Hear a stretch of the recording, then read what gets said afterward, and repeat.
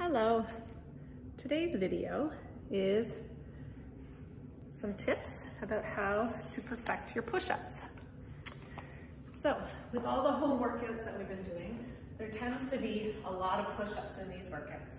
So I just want you to think of these 5 tips the next time you're doing your push-ups.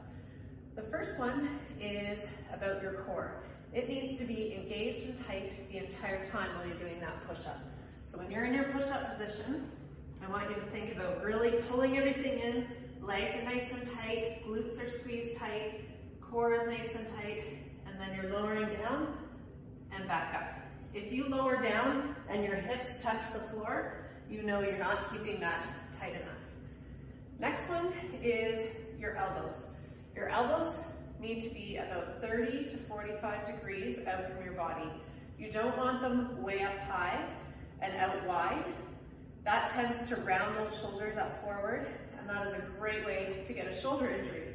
So you want to keep those elbows tucked down and back as you're doing your push-up. Next one is your head. Your head needs to be in line with the rest of your body. So when you're doing your push-up, you're going to kind of keep your eyes just in front of those hands, and when you lower down, keep everything nice and straight. You don't want to drop your head, and you also don't want to be looking forward. So just keeping those eyes just in front of your hands somewhere on the floor will help keep that head in a nice neutral position. Next one is your shoulder blades. As you go through the push-up, your shoulder blades should move. So they start kind of apart. As you drop down, they squeeze together a little bit and round back apart. So they should just move naturally with the push-up. And your last little tip, and this is probably the most important one, is to focus on form, not the number of reps.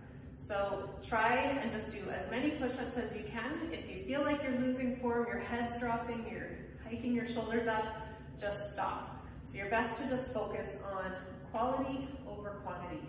So that's my tips for you for today. So hopefully you'll think about that the next time you're doing some push-ups in your workout. Have a great day.